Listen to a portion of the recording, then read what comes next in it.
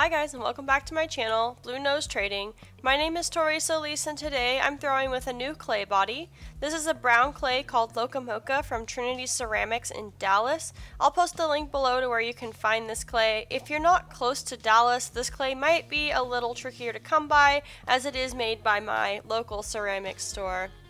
This clay is what I would call lightly coarse. It isn't painful to throw, but it isn't smooth like butter either. It has some grit and tooth to it, which I honestly appreciate.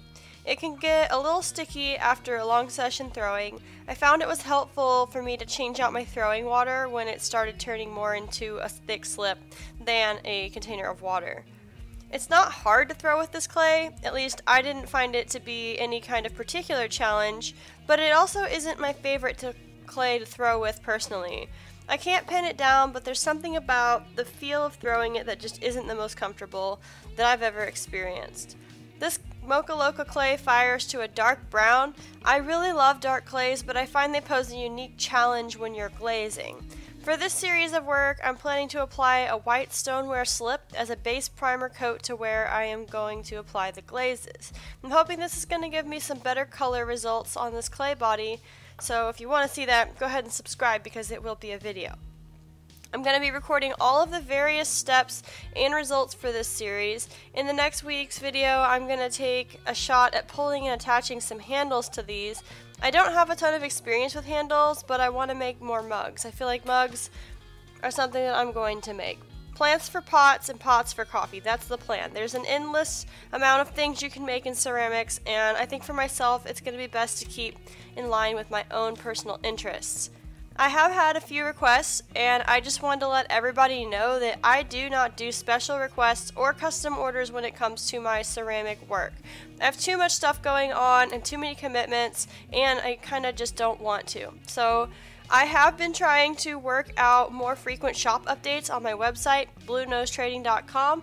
You can always check on the website to see what I currently have available and when I plan to do an update with some new stuff. Speaking of updates, by the time you see this video, most of these pots are probably going to be gone.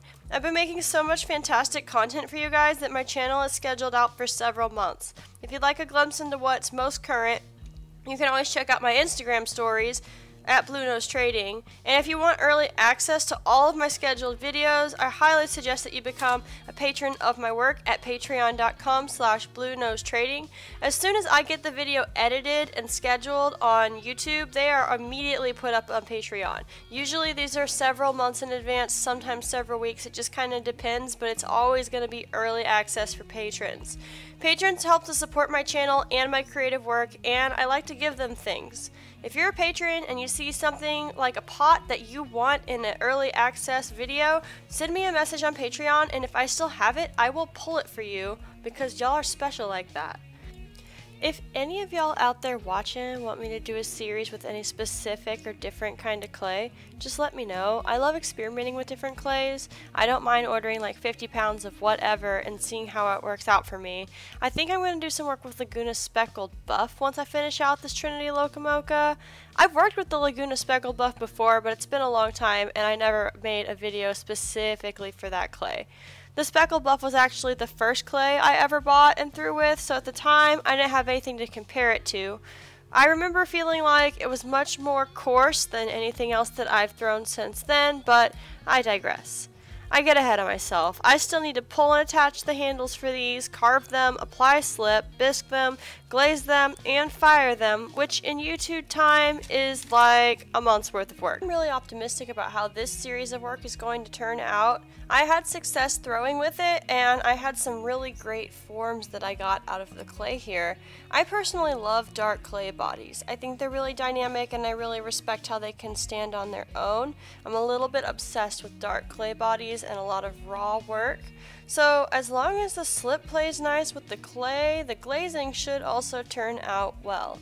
Of course, I'm going to use a lot of turquoise because that's my thing. It's my favorite color, and it's the color that you're going to see a lot from my work because it's a whole vibe. Turquoise, teal, blue, green, all the colors in between.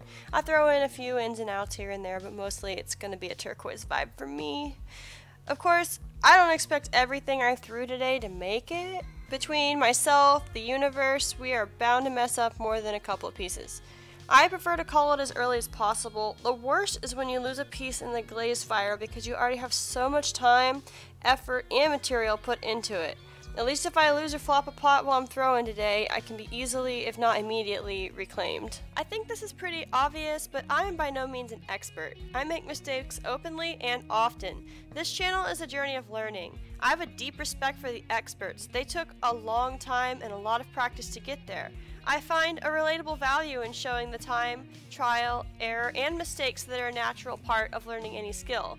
It's great to be great, but it's also really important to appreciate and enjoy every part of your journey, even the parts that a good deal of people prefer to skip out when they're creating a curated feed or video for you. I hope that in honestly sharing my entire experience, I can inspire at least a couple of people to keep going past their failures and not give up in trying to learn any skill, whether you're trying to learn pottery, cooking, or basket weaving. This applies to everybody. If you're a subscriber, you may have seen some of my shorts videos. I've been making an effort to share a short video taken outside of every pot that I've made, or at least every novel pot that I've made. To be completely honest, if I made 5 and they look exactly the same, I'm probably only going to make one short video, and I'm pretty sure most people appreciate the lack of repetitive spam. But the point is, I share some ugly with a capital U pots on there, and ugly pots happen, and they're a part of the process. And I know, we could have that conversation that beauty is in the eye of the beholder all day long. So to clarify, pots that turn out in ways other than you intended or planned happen. Sometimes for the better, sometimes for worse. And honestly, if it's not unsafe or non-functional, I say to sell them and let your beholder decide. And if they just will not move, then, put a discount on them and get them to move. But there's no point in getting rid of a pot that's personally functional just because you think it's ugly. That's up for hot debate. If you want to get rid of a personal pot just because you think it's ugly, I don't really care, dude. If you want to go outside and smash a bunch of pots with hammers, you go right ahead. That is all on you. But my personal opinion is that I'm going to try to sell it because somebody might find value and appreciation in something, even if I find it ugly. Anyways, back to the task at hand. If you want to see how this series of work turns out, be sure to subscribe to my channel, Blue Nose Trading. I'll be pulling handles next week, and soon after that, I'm going to experiment with lighter clay slip to improve the glaze results. Again, if you want to see everything super early, stay on top of it, and get first dibs on all my artwork, you can find me at patreon.com/bluenosetrading. And if you just want to see what I have right now and what you can get immediately or when I'm going to drop new work, you can find that information at bluenosetrading.com. Thanks for tuning in this week, guys, and I will see you next week.